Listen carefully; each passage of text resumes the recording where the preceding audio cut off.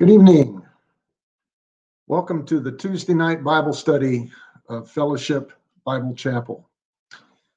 Tonight we're going to be taking a look at Titus chapter 1, verses 5 through 16, and I've entitled this teaching, Put What Remained into Order, and that comes directly from Titus chapter 1 and verse 5. Now, as we study the book of Titus, we're going to find that there were at least three major points that Paul wanted to make. The first one is putting these things into order in the church that was located in Crete. The second is an emphasis on sound doctrine, and we'll be looking at that topic and subject next week when we study the first paragraph of Titus chapter 2. And then finally, an emphasis on being ready to perform or practice good works or good deeds. It's a phrase that's used a handful of times in the book of Titus and emphasized throughout the three chapters. So tonight, before we actually jump into Titus chapter 1, I thought it might be helpful to do a little background from the perspective of Paul and his relationship with Titus and how the gospel ended up on the island of Crete in the first place. So we're going to be doing a very quick overview. And to start, I want to take a look at the first chapter of the book of Galatians. So Galatians chapter 1. And I'm going to be reading a lengthy passage. I'll be reading Galatians chapter 1, beginning with verse 11, through the end of the chapter. And then when I get to the end of chapter 1, we're going to go to the next slide and take a look at a couple of verses in chapter 2 that highlight some things that Paul shares about Titus to the believers there in the churches of Galatia. For I would have you know, brothers, that the gospel that was preached by me is not man's gospel. For I did not receive it from any man, nor was I taught it, but I received it through a revelation of Jesus Christ. For you have heard of my former life in Judaism, how I persecuted the church of God violently and tried to destroy it. And I was advancing in Judaism beyond many of my own age among my people. So extremely zealous was I for the tradition of the fathers. But when he who had set me apart before I was born and who called me by his grace was pleased to reveal his Son to me, in order that I might preach him among the Gentiles, I did not immediately consult with anyone, nor did I go up to Jerusalem to those who were apostles before me, but I went away into Arabia and returned again to Damascus. And then after 3 years, I went up to Jerusalem to visit Cephas, another name for Peter, and remained with him 15 days. But I saw none of the other apostles except James, the Lord's brother. In what I am writing to you before God, I do not lie. Then I went into the regions of Syria and Cilicia, and I was still unknown in person to the churches of Judea that are in Christ. They only were hearing it said, he who used to persecute us is now preaching the faith he once tried to destroy. And they glorified God because of me. Now, I just want to make a couple of comments about this section that I just read. First of all, I want to emphasize that after Paul got saved, he spent about 3 years in the desert being trained and taught directly by Jesus Christ. He did not sit at the feet of the apostles. He did not get his theology from Peter and the rest of the apostles in Jerusalem. He got his training and instruction directly from Jesus Christ. When he did go visit Peter 3 years later, he only spent about 2 weeks there, not enough time to be indoctrinated. So the whole point there is emphasizing that Paul is an apostle of Jesus Christ who was chosen directly by our Lord to preach the gospel. All right, so we're going to take a look at the next slide and read a couple of verses or emphasize a couple of verses, but I'll actually read verses 1 through 3. Then after 14 years, I went up again to Jerusalem with Barnabas, taking Titus along with me. I went up because of a revelation set before them, though privately before those who seemed influential, the gospel that I proclaim among the Gentiles, in order to make sure I was not running or not run in vain. But even Titus, who was with me, was not forced to be circumcised, though he was a Greek. Now, this information contained in the book of Galatians is important for us as we study the book of Titus, because it tells us several things. First of all, it tells us that Titus was Greek.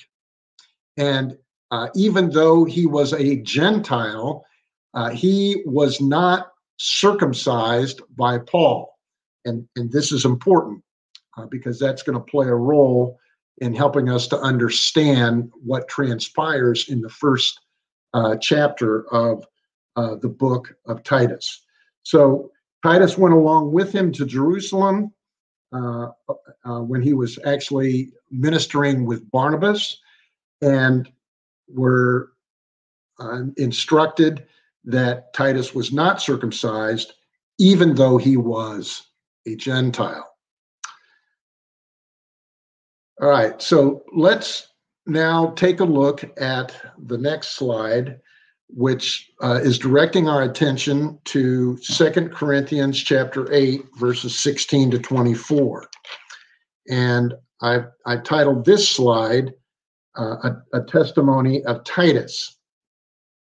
And I'm only going to read 2 verses in this section, the 2 verses that actually name Titus by name, verse 16 as well as verse 23.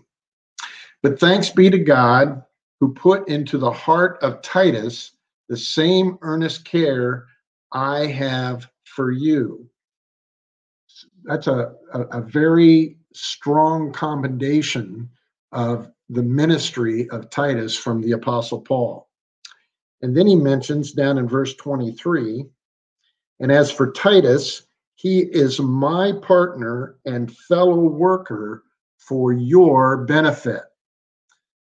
So Titus is an individual that Paul discipled and mentored and trained to be a pastor, trained to be an elder. And he then sent Titus off, or left Titus in Crete to put into order what remained, so that the church would be organized and would function correctly, and the believers in the church at Crete would lead Christian lives which were honoring to God the Father as well as to the Lord Jesus Christ. One final background passage is contained in our next slide. In Acts chapter 2, on the day of Pentecost, when Peter preached that message, we're told before Peter started preaching that there were Jews attending from all over the Roman Empire, and it mentions Parthians and Medes, beginning in verse 9, Elamites and residents of Mesopotamia, Judea and Cappadocia, Pontus and Asia, Phrygia and Pamphylia, Egypt, and parts of Libya belonging to Cyrene, and visitors from Rome, both Jews and proselytes, Cretans and Arabians. We hear them telling in our own tongues the mighty works of God. So there were actually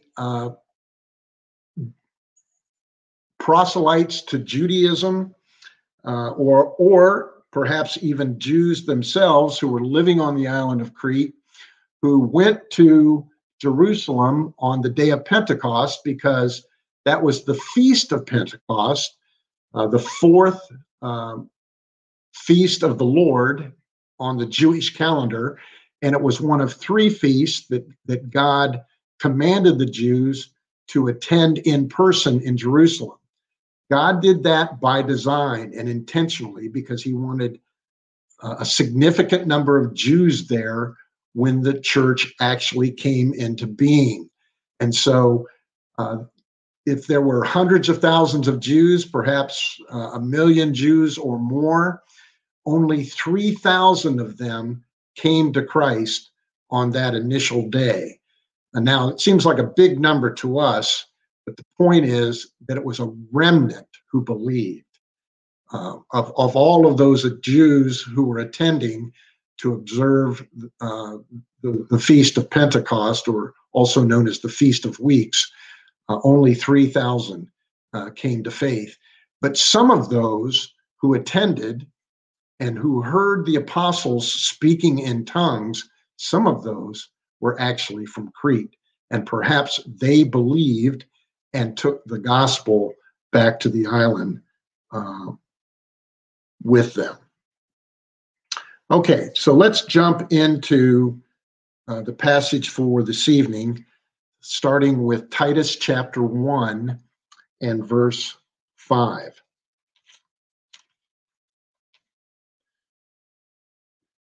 This is why I left you in Crete, so that you might put what remained into order and appoint elders in every town as I directed you.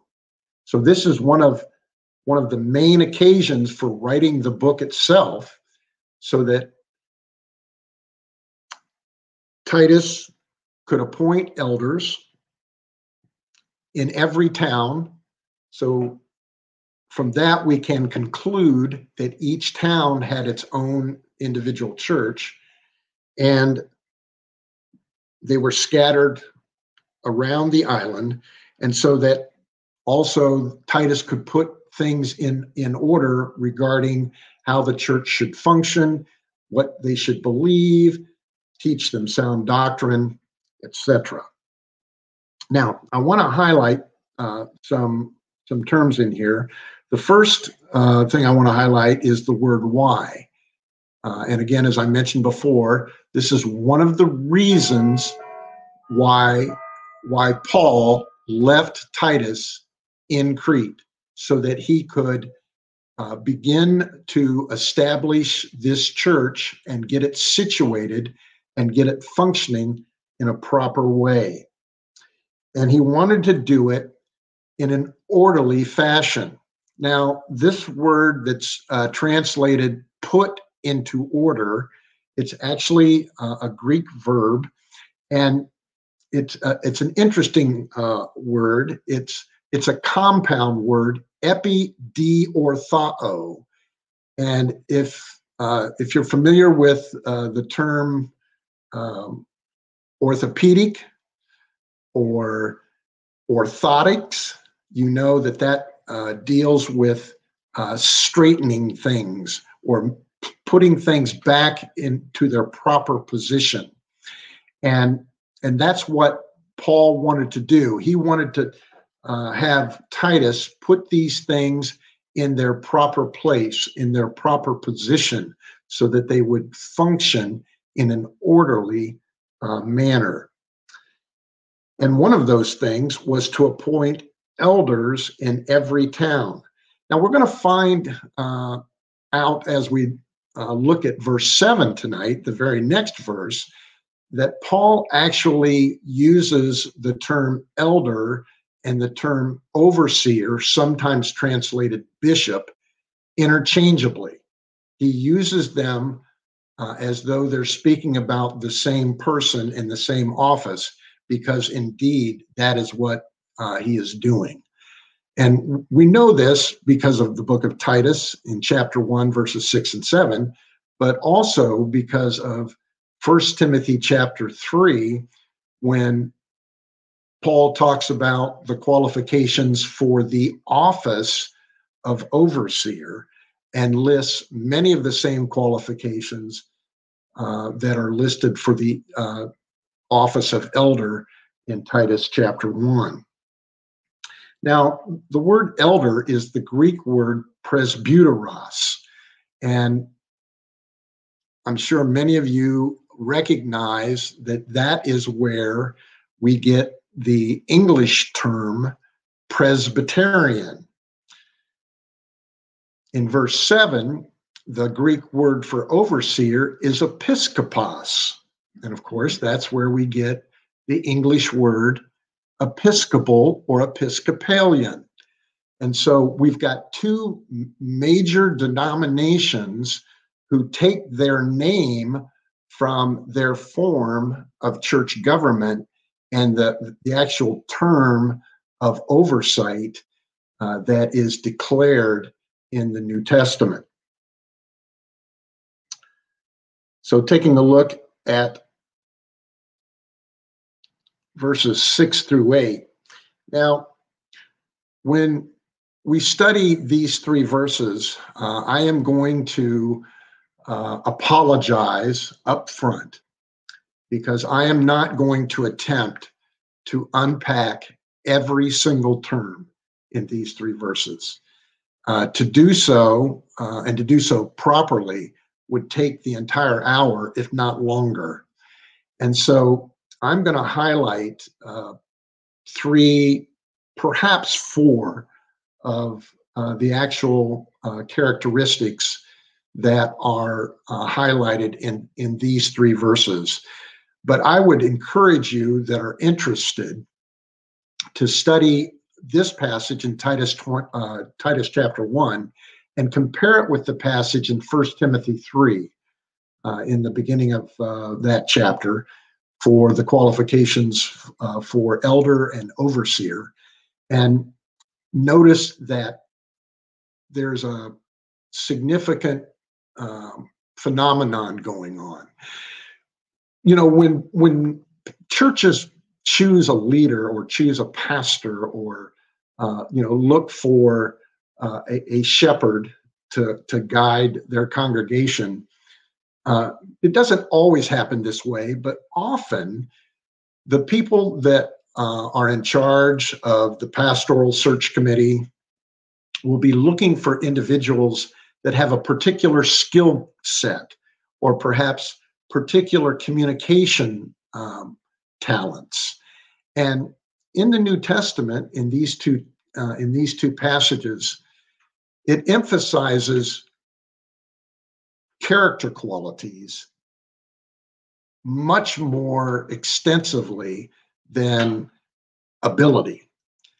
In fact, the one main ability that is emphasized in each of these two passages, Titus chapter 1 and 1 Timothy chapter 3, is the ability to teach. 1 Timothy 3 says simply apt to teach. And then in Titus chapter 1 in verse 9, he expands on that somewhat. And I'll be looking at that in detail in a few minutes. But I want you to recognize that God doesn't emphasize ability when it comes to leadership within the church. He emphasizes the quality of the man's character first, and then also underscores his ability to teach the Bible, which presumes and assumes that that individual knows and understands the Bible and is able to communicate it in an effective manner. Okay, so the very first thing that is mentioned here, if anyone is above reproach. if anyone is above reproach. Now, this is mentioned twice in the passage. It's mentioned in verse 6, but then it's also repeated in verse 7, where it says, "For an overseer, as God's steward, must be above reproach." And for those of you who've studied the Bible, or perhaps sat in one of my Bible studies over the years, you no doubt remember that when the Spirit of God leads an individual author of Scripture to repeat the same thought or the same principle or concept in the same passage, that's done in order to emphasize and underscore that principle. So the fact that the elder must be above reproach is mentioned twice in successive verses. That in our minds should be underscored and capitalized with multiple exclamation points after it. Being blameless, being unreprovable, not being called into account, unaccused, all of those terms are important for an elder. Now, let me make something very clear here. This does not mean, and this is not suggesting, because the Bible does not teach this, that an elder is to be sinless. But what it does mean is that an elder is growing in his faith and growing in his Christian life, and he is sinning less and less, and there is no characteristic sins in his life that are being committed over and over and over. In other words, he is blameless. He is above reproach. He does not have to be reproved regarding anything. And as he sins, and as he confesses his sin, and as the Spirit of God makes these sins known in his life, he then confesses them and moves on with his Christian walk. The point is, there's not one or more sins in his life that people could come and bring a charge against his account. If that were the case, he would be disqualified and he should step down from his position if that were the case. Okay, so if anyone is above reproach, the husband of one wife. Now, if I wanted to take the easy way out, I would conveniently skip over this qualification, because this is perhaps the most controversial qualification in the list, simply because of its connection to or understanding of divorce as it's taught in the Bible, and the subject of divorce and remarriage. And so, while I don't want to be controversial, I do want to share a couple of things about this character quality or this principle in an elder's life. To be a one-woman man, or to be the husband of one wife, obviously means that you are devoted to your wife, your one and only wife. Now, some believe that this means that an elder cannot be divorced. And if a person believes that, then they also believe that an elder cannot be divorced and remarried. And you have to come to your own conclusions regarding this. And I would encourage you to study the passages, and I'm going to give you a list of about 6 passages in the Bible that deal with divorce. And if you've never done this study before, you should. And I will let you know I have what would be considered a relatively conservative view of divorce from a biblical perspective. I am not as conservative in my view as some of my brothers. And while I might disagree with them, I respect their view and I honor them for their view because they are consistent in their approach. So the 6 passages I would encourage you to study are Deuteronomy 24, verses 1 through 4, Jeremiah chapter 3 and verse 8. In Deuteronomy 24, it talks about someone who is divorced and then gets remarried and then gets divorced a second time. They're forbidden to go back and marry their first spouse. It's absolutely forbidden in the Torah. In Jeremiah chapter 3 and verse 8, we read that God gave a decree of divorce to Israel. So whatever your view is on divorce, you need to understand that God divorced Israel in the Old Testament when she was committing adultery and idolatry and was guilty of spiritual unfaithfulness to her husband. You need to study through that passage and you need to do it humbly and try to wrap your head around that. In Malachi chapter 2 and verse 16, this is a key text where God declares, I hate divorce. Pretty strong statement. Then you have what is sometimes referred to as the exception clauses, Matthew chapter 5, verses 31 and 32 in the Sermon on the Mount, and Matthew chapter 19, verses 3 through 9 is kind of an expansion on that teaching that he did on the Sermon on the Mount. And in both cases, Jesus says that if you divorce for any reason other than marital unfaithfulness, then you are, committing adultery. And so you need to study that passage. And then 1 Corinthians chapter 7 talks about someone who is a believer and has an unbelieving spouse. If their unbelieving spouse deserts them, Paul says that they are no longer bound or they are no longer enslaved to the relationship.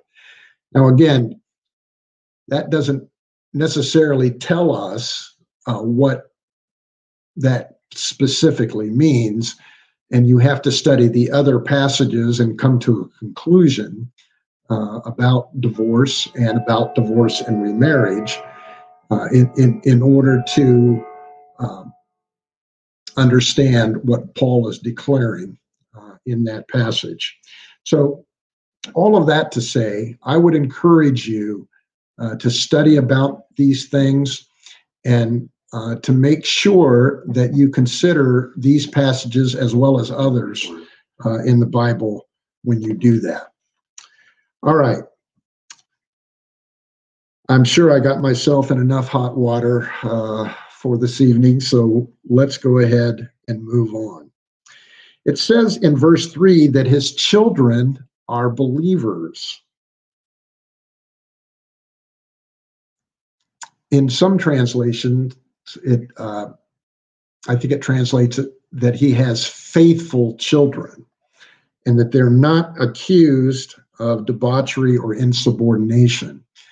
Now, I had a professor in seminary that actually was an elder, and he taught on this passage from Titus that not only does an elder have to be the husband of one wife, one and only one, but he has to have at least 2 children, and those 2 children have to believe. And they can't be unbelievers. And if they are unbelievers, then he's not qualified. This particular professor was incredibly consistent in his view.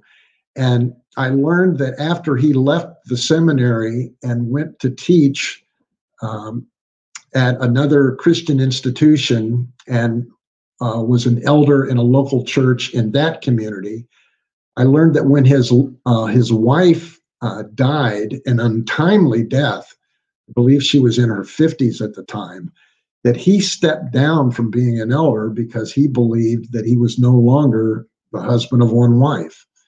Now, that seems like an extreme view, but again, he was trying to be consistent with what he believed the scriptures to teach. And so I share these things to caution you about automatically aiming a theological howitzer at someone who has a different take or a different view of these individual qualities and characteristics, and to humbly approach the text and to make a good faith effort to understand this passage based upon your ability to look into the Word of God and based upon the ministry of illumination of the Spirit of God in your life. Okay, so let's go ahead and move on. As I mentioned before, in verse 7, it says, "For an overseer, as God's steward, must be above reproach. He must not be arrogant or quick-tempered or a drunkard or violent or greedy for gain." He's not to be a pugilist. He can't be getting into brawls. He needs to be even-tempered. And as we read in verse 8, he needs to be hospitable, a lover, self-controlled. Self-controlled. Now, this word self-control is the Greek adjective egkratos, and the noun form of this word actually can be seen in Galatians chapter 5 and verse 23, the final fruit of the Spirit, as well as 2 Peter chapter 1 and verse 6. He must be self-controlled. When an elder loses it and loses it in public, that's bad. I can recall when an elder actually lost it in a public service on a Sunday morning, and lost it in a graphic and significant way. And when he kind of regained his senses and settled down, he later asked one of his fellow elders, "Am I done?" And he said, "Yes." And I'm not going to go into details, and I'm not going to, share specifically what he did, but he disqualified himself that Sunday morning by his actions. And it's important for us to know that actions have consequences. When a pastor or a spiritual leader is maritally unfaithful or is sexually active in an inappropriate way, they've disqualified themselves from oversight ministry, in my opinion. I don't think that you should remain in the office of pastor or as an elder or an overseer in a local church if you have committed adultery, or if you have committed sexual acts with another individual other than your wife. I feel very strongly about that. Now, that doesn't mean the individual can't be restored to fellowship. He should be. He should be called to repent. He should be held accountable. And if he does repent, he should be restored to fellowship. But I don't believe he should automatically be restored to his position. And some believe that he should never be restored, once they've, crossed that, particular line. Again, there's wide differences of opinion on these matters, but they are important, and we should approach them carefully and cautiously, seeking to know and understand the meaning of the text and how we should apply these things in the context of the church. Okay, so let's go back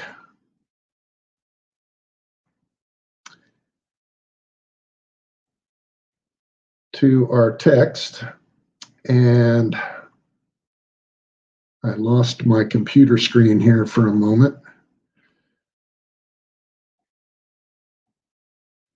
And let's go ahead and let's go ahead and move on to verse 9.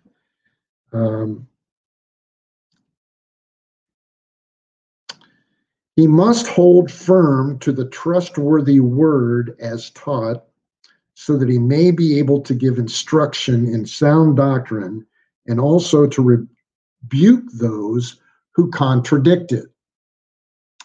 Now, this is an ability verse. He has to be able to handle the word of God. He has to be able to teach sound doctrine. And he has to be able to teach what has been taught by the apostles, what the apostles were taught by Jesus Christ. And he also not only has to be able to teach sound doctrine, but he also has to have the ability to refute those who contradict the word of God, or to refute those who are false teachers, or to refute those who teach incorrectly. Now, this is a somewhat controversial verse from a practical point of view within the body of Christ, because there are many churches that don't, that don't practice this on an eldership level. They do not want to call out the names of false teachers. They do not want to contradict people who are teaching things that are unbiblical. They simply want to focus on teaching sound doctrine. But Paul says both are necessary. I believe they're two sides of the same coin: teaching sound doctrine, but also refuting those who contradict that sound doctrine. And Paul was in the habit of naming people by names. In fact, he did it in the pastoral epistles of not only 1 Timothy, but also 2 Timothy, calling out individuals that had either fallen away from the faith or were teaching things which should not be taught. And it's not like you have to be mean-spirited. It's not like you have to be obnoxious or ungodly when you do it. In fact, you should be humble when you do it, because we should take heed lest we fall ourselves. But if someone is teaching false doctrine, if someone is teaching something other than sound doctrine, that should be highlighted, and that should be met head on. And that should be confronted lovingly, righteously, in a godly manner, but confronted nonetheless. Okay, now, the rest of the chapter is actually an extended paragraph dealing with Paul's emphasis of the last phrase in verse 9. He must also be able to rebuke those who contradict it. And he then goes on to take 7 verses to explain what he means by that. It's not that he just says you have to be able to refute those who contradict. He then takes 7 verses to give an illustration that was relevant in the days that the book of Titus was written, and was relevant on the island of Crete itself. Notice what he writes in verses 10 and following. First of all, verses 10 and 11. For there are many who are insubordinate, empty talkers and deceivers, especially those of the circumcision party. They must be silenced. Paul is not pulling punches here. He is not candy coating it on any level. He's saying that these false teachers and these empty talkers and these insubordinate deceivers must be silenced, and you silence them with sound doctrine, demonstrating that what they are teaching does not line up with the Word of God. They must be silenced since they are upsetting whole families by teaching for shameful gain what they ought not to teach. Paul is wanting to refute those of the circumcision party. Now, this is interesting because we learn about the circumcision party in several verses in the New Testament. Now, when I refer to the circumcision party, more often than not, I'm not talking about followers of Judaism. I'm talking about Jews who have converted to Christianity, but who are putting an inordinate emphasis on things like circumcision and emphasizing the works of the law, and on occasion calling for Gentiles to actually come under that law and embrace that requirement. And so that's what I understand the circumcision party to mean in Titus chapter 1. It's what I believe is meant in Acts chapter 11. Let me read for you verses 1 through 4 of Acts chapter 11. Now the apostles and the brothers who were throughout Judea heard that the Gentiles also had received the word of God. And that's because of Peter going to the house of Cornelius, Cornelius being the first Gentile convert. Heard that the Gentiles also had received the word of God. Acts 11, verse 1. So when Peter went up to Jerusalem, the circumcision party criticized him, saying, "You went to uncircumcised men and ate with them." But when Peter began and explained it to them in order, Peter began and explained it to them in order. In other words, he explained to them that the gospel had fallen upon these Gentiles, and they had embraced and received the gospel, and we should embrace and receive them. Even though they're uncircumcised, they are recipients of the grace of God.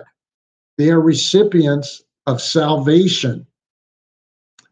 Circumcision is not a requirement to the household of faith. Circumcision was a requirement placed upon Israel in the law of Moses. And Paul wants believers in whatever church he's writing to understand that circumcision is not a requirement for Gentile believers in Jesus Christ. The circumcision party is also mentioned in Galatians chapter 2, verses 11 through 14. Galatians chapter 2, verses 11 through 14. But when Cephas, that's another name for Peter, when Cephas came to Antioch, I opposed him to his face. Can you imagine that? You know, Peter was kind of viewed as the leader of the apostles in Jerusalem. And here is the apostle Paul, who is opposing him to his face because of what he did. When he came to Antioch, I opposed him to his face because he stood condemned. For before certain men came from James, and that's James, the half-brother of the Lord, and I believe that 1 Corinthians 15, as well as Galatians, tells us that James was also an apostle of Jesus Christ. He actually came to believe in Christ once Jesus arose from the dead.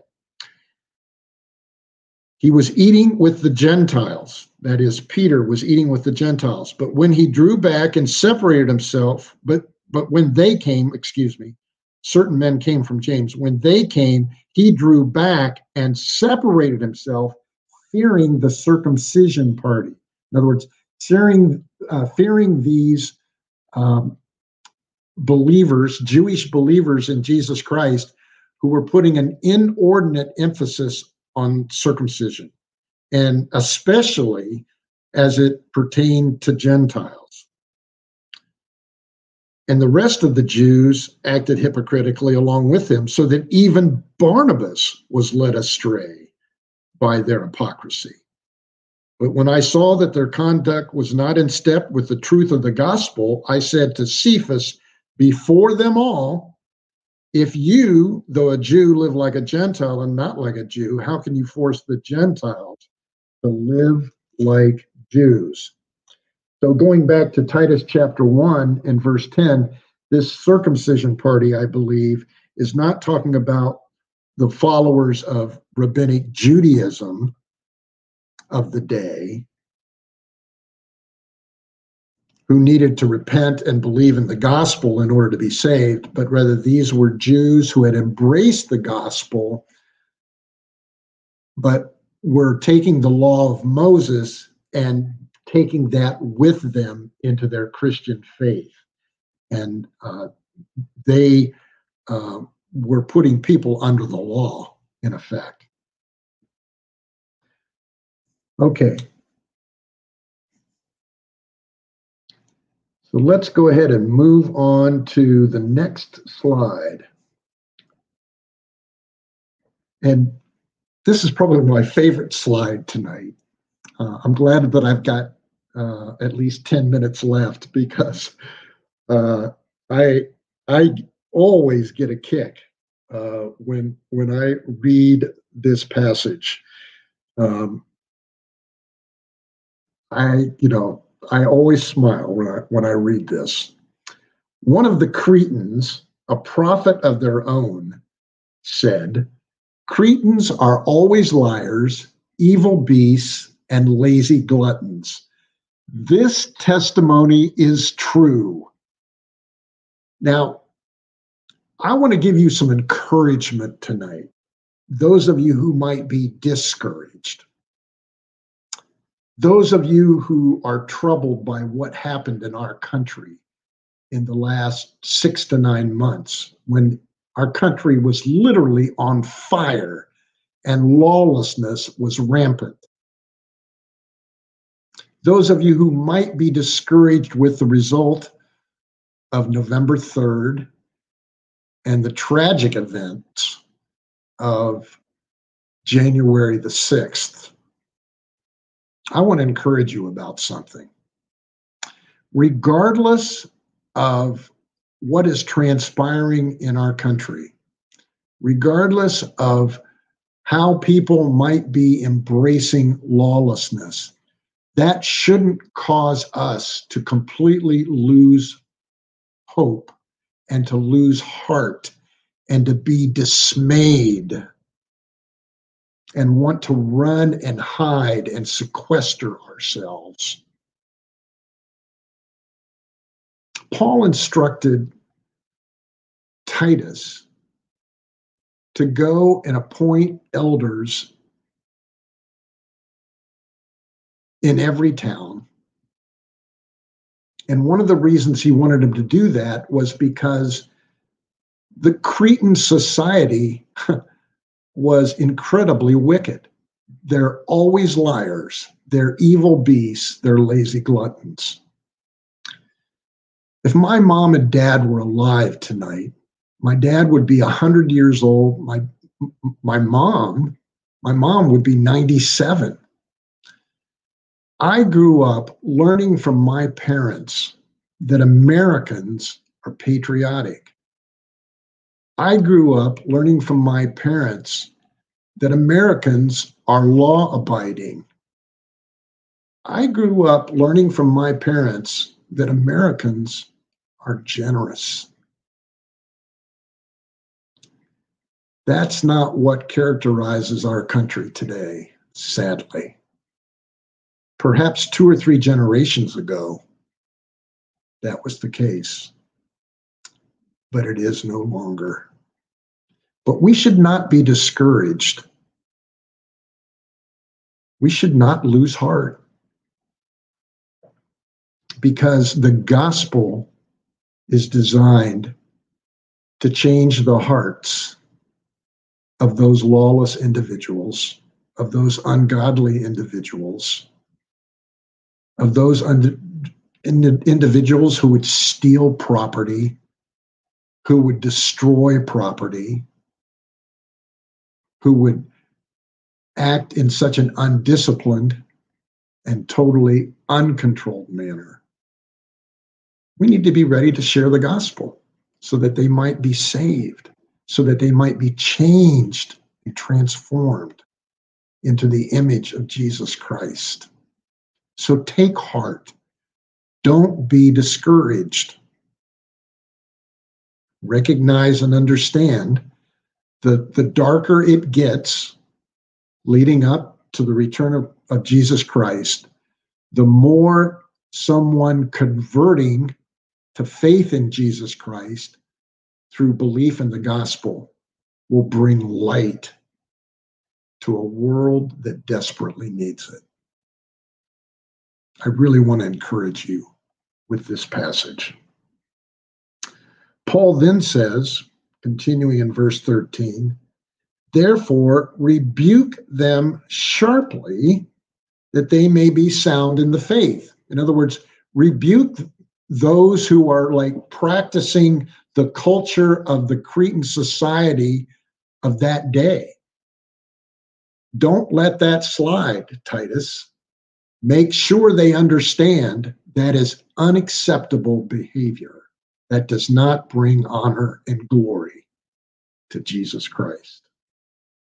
Not devoting themselves to Jewish myths and the commands of people who turn away from the truth. Again, emphasizing these people who need to be refuted because they contradict sound teaching. And he's really, aiming, he's aiming his theological howitzer at the circumcision party here throughout this paragraph, because he makes reference to Jewish aspects here on a couple of different occasions. Okay, moving ahead, verses 15 and 16. To the pure, all things are pure. But to the defiled and unbelieving, nothing is pure, but both their minds and their consciences are defiled. They profess to know God, but they deny him by their works. They are detestable, disobedient, unfit for any good work. I find it interesting that the first mention of one of the key phrases of the book of Titus, the key phrase good work or good deed, depending on your translation, is in the context of talking about individuals who are unfit for any good work or any good deed. All right, so to summarize once again, Verses 10 through 16 comprise a 7-verse paragraph explaining what Paul means when he says that elders need to not only be able to give instruction in sound doctrine, but they also need to be able to rebuke those who contradict that sound instruction. Well, I trust that you've been encouraged tonight as we've taken a look at this passage. I hope you're encouraged by the Word of God. I know that I am. I'm encouraged knowing that Jesus Christ is going to return. And for those of us who are alive and remain, we're going to be changed in a moment, in the twinkling of an eye. The dead in Christ are going to rise first, and then we're going to be caught up together. The resurrection and the rapture, we're going to be caught up together to meet the Lord in the air, and thus we will be with the Lord forever. I'm encouraged thinking about that event, knowing that until that event comes, and until I either die or experience the resurrection and the rapture, God wants me to be studying his word, to be obeying the commands of Jesus Christ, to be encouraging others and building them up in the household of faith, to lead godly lives worthy of our Lord until his return. And I want to encourage you to do the same. Now, next week, we're going to take a look at Titus chapter 2, verses 1 through 10, where the focus will be on the teaching of sound doctrine. In 2 weeks, we'll look at my favorite passage in the book of Titus, Titus chapter 2, verses 11 through 15. And again, I believe that paragraph is a major occasion for writing the book as a whole. Well, I hope to see you next week, and Lord willing, we'll be able to reconnect next Tuesday night. Until then, let's go ahead and close in prayer. Father, thank you for tonight. Thank you for this time. Father, thank you for your word. May we take it to heart tonight. Might our lives be changed and transformed as a result. We pray in Jesus' name. Amen.